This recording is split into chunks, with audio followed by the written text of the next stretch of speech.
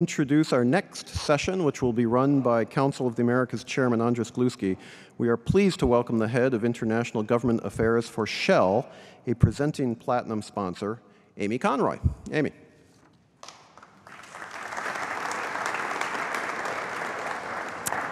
Good morning. It is my great pleasure to welcome Andrés Gluski, Chairman of the Council of the Americas, and to introduce our next speaker, the Honorable David Turk, Deputy Secretary of the United States Department of Energy. David is the absolute perfect speaker to discuss the energy transition in the Western Hemisphere. Among his many roles, he has served at the State Department as Deputy Special Envoy for Climate Change, as a Senior Director at the National Security Council, and at the International Energy Agency as Deputy Executive Director. He clearly has dedicated his career to helping solve the world's energy challenges. His expertise on national security issues, as well as on climate and clean energy issues, uniquely positions him to advise not only the U.S. government, but governments around the world on maintaining energy security while racing to address climate challenges. As we look to the role the Western Hemisphere can play in this meaningful and complex transition, the focus on maintaining and expanding a mix of energy sources, stewarding our natural resources, concentrating our attention on climate change, all the while ensuring that our citizens in the Western Hemisphere have the energy that will allow them to thrive will not be easy. The policy challenges that our governments face as they juggle these priorities are enormous, and we know that getting it right will require all stakeholders, including governments, the private sector, and civil society to work together. Deputy Secretary Turk, thank you for being with us today. I can think of no one better to help us understand the challenges and the opportunities going forward. So I hope you enjoy this interview.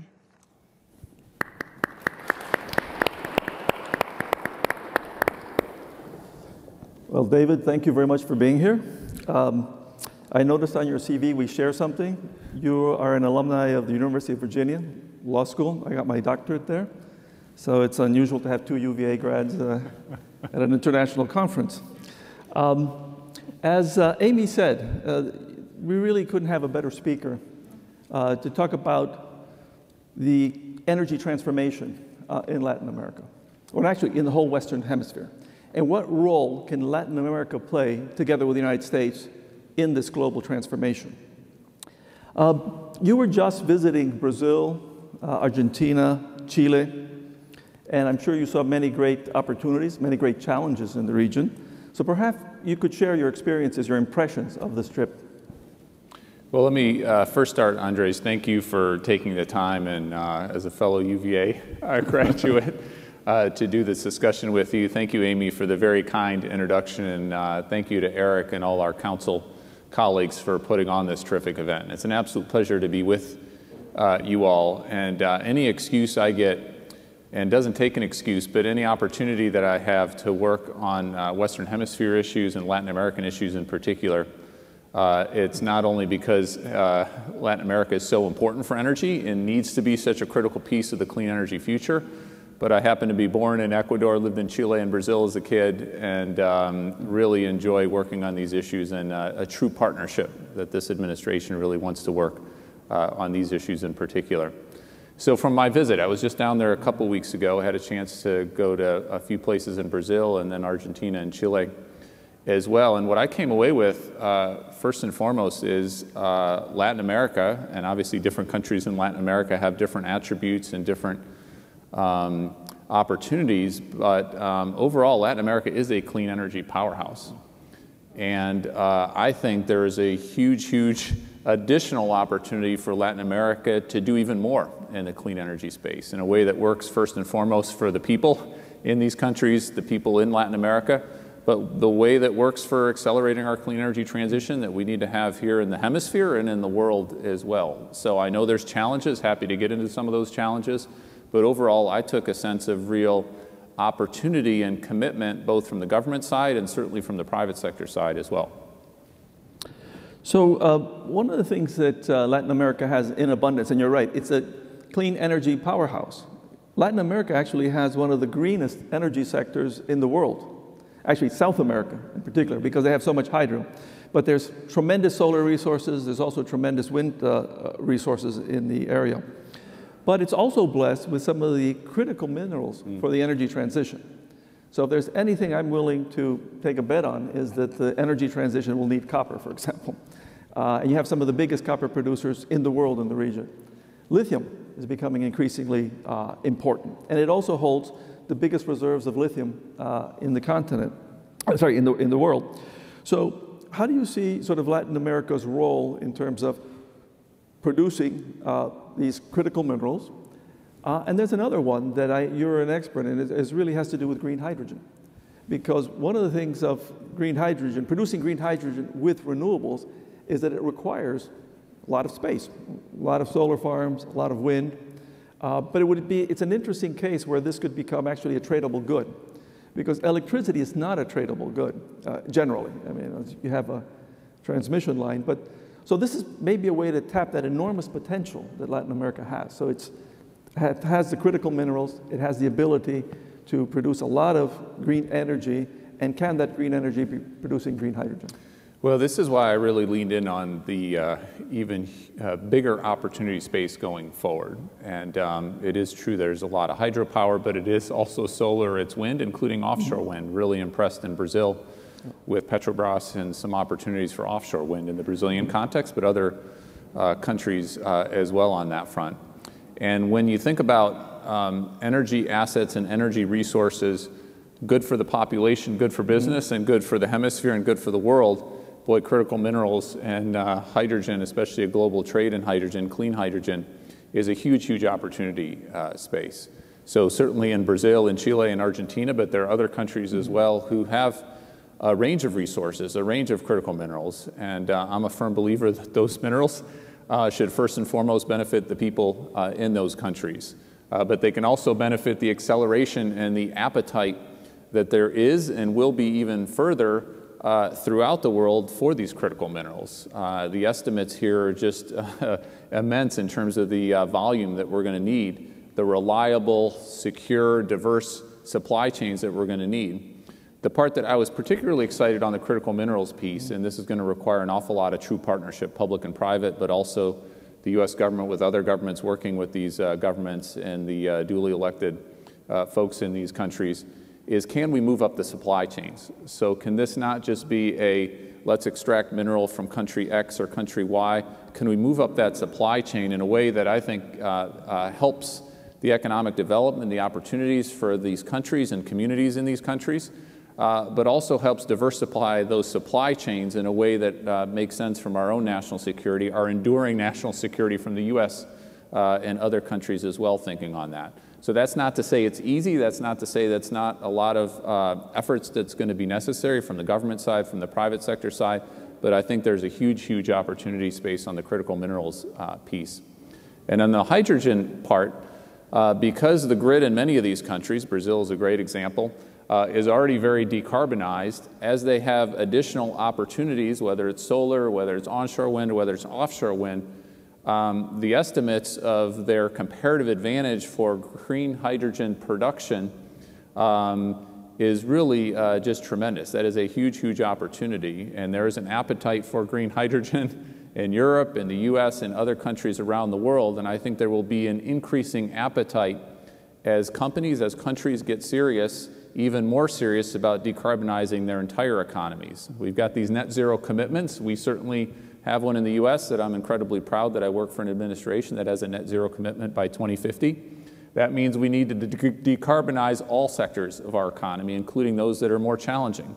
So if you think of decarbonizing a number of industrial capabilities, heavy-duty transport, aviation fuels, hydrogen becomes an attractive opportunity space, not only for countries domestically, but for export opportunities. And there's a lot that needs to happen to get that global market up and running, but there is a huge opportunity space. And in each of the countries I visited, and I know there are other countries as well in Latin America, I think they're situated incredibly well, but we need to execute, we need to work in that true partnership form. Yeah, you brought up something very important. It's really not covered much, I think, in sort of mass media. In the energy transition, You can build renewables, right? Wind and solar, but they're intermittent. And the problem is that, what does that mean? Well, the sun doesn't always shine, the wind doesn't always blow. So how do you get 24/7 energy? Because that's really what the countries need, the industries need. And so that comes to how can you get that capacity, basically the ability to fill in the gaps when the renewables is not available. How do you get it zero carbon? And so there are really, I'd say, 3 ways. One is a nuclear, that they can fill in those blanks. Second is a hydro with a dam that you can run it when the renewables aren't running. And the other one is really energy storage. And right now, the most promising and the most ubiquitous technology is lithium-ion batteries. And again, the biggest deposits in the world are Argentina, Bolivia, and Chile. And Chile, I think, is probably the biggest exporter of lithium in the world. It's right there with Australia. But when you mention, like, for example, producing green hydrogen, one of the keys is running your electrolyzers, splitting water atoms into hydrogen and oxygen on a more continuous basis. So Latin America, having a green grid, having that hydropower, can do that. But it also has the space to put a lot of renewables that then you can store up with batteries. So I think it's a critical piece that I think a lot of times people don't cover. And that's you need big countries to be able to do this, And in the hemisphere, we have a lot of space for that. So I think that could make Latin America an important producer of green hydrogen and synthetic fuels for that. But you're going to need a lot of infrastructure. You're going to need specialized boats. You're going to need specialized ports, storage facilities. How do you see that sort of evolving? Because you'll also need them in the States. Yeah, so this is where I think there's a real true partnership opportunity, not only with the U.S. government, but with industry in a public-private way in Latin America. So for the hydrogen economy, the clean hydrogen economy to take off, and we've got a lot of hydrogen in the system more generally. It's just produced by natural gas and some from coal, but you don't get the carbon benefits, the decarbonization benefits from it. One, we've got to reduce costs. So we still have to reduce costs on the electrolyzer front. And we're spending a lot of money in the U.S. government. Others are spending a lot of money. We're actually spending $9.5 billion on a variety of hydrogen efforts here in the U.S. domestically. And that doesn't even count for the tax credit that we're also working on with IRS and Treasury to have a significant amount, up to $3 per kilogram tax credit. So you put $3 per kilogram tax credit production on hydrogen, $9.5 billion, including a significant amount of that to drive down electrolyzer costs, $8 billion of that to do hydrogen hubs in our country, which is a good way to get hydrogen, clean hydrogen in the system at scale, including the infrastructure piece. As we do that at scale, as Europe does it at scale, as Japan focuses on hydrogen, as other countries around the world focus on hydrogen, I think you're going to get those cost reductions. You're going to get a lot of lessons learned, including the system-wide lessons learned on that front. It is going to require a lot of investment in infrastructure in countries, including in Latin America, to take where you're producing that hydrogen from solar, from wind, other ways you can produce hydrogen, and get it to where you need to get it from.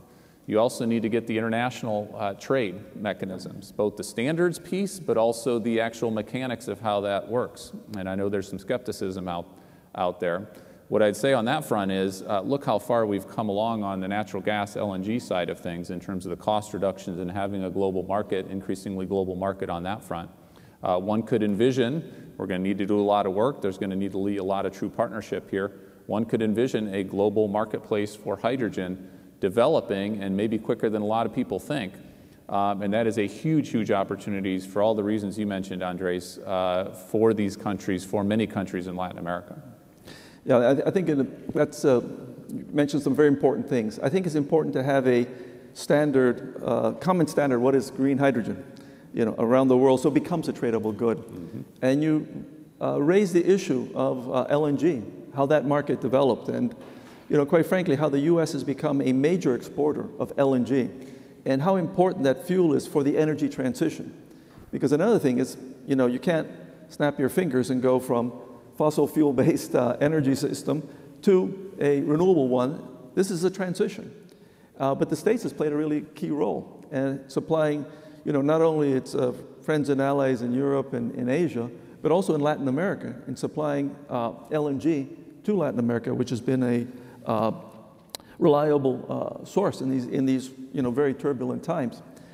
You mentioned elements of the Inflation Reduction Act, and I think that this is a very important policy towards really a commitment by part of the United States to be a leader in addressing global climate change. So maybe a little bit, I think you've mentioned how the U.S. can help drive down the costs of it. How other ways do you think sort of the Inflation Reduction Act can help the Western Hemisphere in its achieve its transformation to a green energy system? So I think useful to take a step back, and I know those of us who are involved in these issues day to day sometimes lose sight of the forest for the trees, but to reflect on what has happened legislatively here in this country over the last couple of years. And it's the Inflation Reduction Act. There was another important piece of legislation called the bipartisan infrastructure legislation, and some other efforts as well. So what the IRA and these other bills have done is to enact the most transformative, the largest, the biggest impact climate clean energy legislation ever in the history of humanity. Not just in the history of the US, about tenfold, 10 times bigger than anything we've done in the US, but the largest package of incentives and funding streams ever in the history of humanity. So just to give you a sense of scale and what we're talking about. The tax incentives, which get an awful lot of attention, and rightfully so. We've got a couple hundred of our DOE folks working with Treasury and IRS to get these tax incentives up, and the guidance out there on a whole range. The breadth of the tax incentives across the clean energy landscape is just immense. Most of these tax incentives are also 10 years. We've not had 10 years of certainty on tax incentives here in our country. We basically have a year or two, and then we've gone and had to get them extended. We've got that 10 years of certainty, which is a huge amount. There are estimates that this is $400 billion or so dollars. It could be even more than that. There's not a cap on the tax incentives, so if businesses, if others who are applicable or eligible for these tax credits apply and they qualify, it could be even bigger than that. But it's not just the tax incentives. There's an awful lot of other levers, other tools in the tool belt. So just at my department, the Department of Energy, we've been given $100 billion, not given $100 billion. We've been entrusted with $100 billion on behalf of U.S. taxpayers. That's 70 different new programs, mostly cost competitions or competitive competitions that go out there for applicants. 50% cost share, 30% cost share. I mentioned the $8 billion in hydrogen hubs. There's an awful lot more money in cost competitive applications out there. That is a huge volume. This is a big economy. This is a very dynamic economy. When we do things at scale in this country, just like other countries, when they do things at scale, that's going to reduce costs on these clean energy technologies like never before. And so I think people are going to be pleasantly surprised at how much cheaper things are in the clean energy marketplace going forward. And when you reduce costs in one country, those cost reductions one way or another filter out and have a benefit globally in a way that I'm not sure people have internalized yet along those lines. It's also true that a lot of companies that are working in the U.S., whether they're U.S. companies or Latin American companies or other companies, also have significant assets and plans, and I don't need to tell you this, Andres, have huge opportunities elsewhere. And so if their bottom line, and they make a lot of money in the U.S. context, that helps their bottom line, that helps them lean in other countries as well. The third piece is the supply chain part.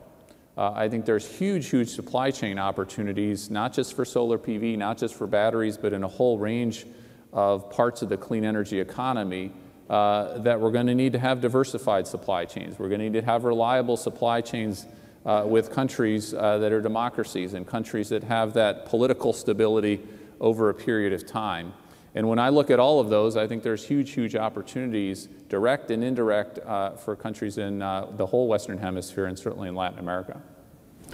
Yes, we had the ministers from Canada, from Costa Rica, and also talking that the supply chain, the U.S. will drive a supply chain becoming greener. And I think the benefits of the U.S. really leading the sort of technology innovation, which I think is key, because to get to a clean grid, we do need new technologies. You know, we can get very far, but to get that final step. One thing I'll just mention as a recovering economist, that right now in Washington, there's a lot of talk about the deficit. We're all terrified about whether the debt ceiling limit will be, how painful that process will be. But all deficits were not created equal. If you have a deficit because you're doing it in infrastructure investment, and you have a dearth of infrastructure investment, that's very productive. It's very different from having a deficit current consumption. And we can take the example of Panama, where they even had a referendum to run a very large deficit to expand the canal.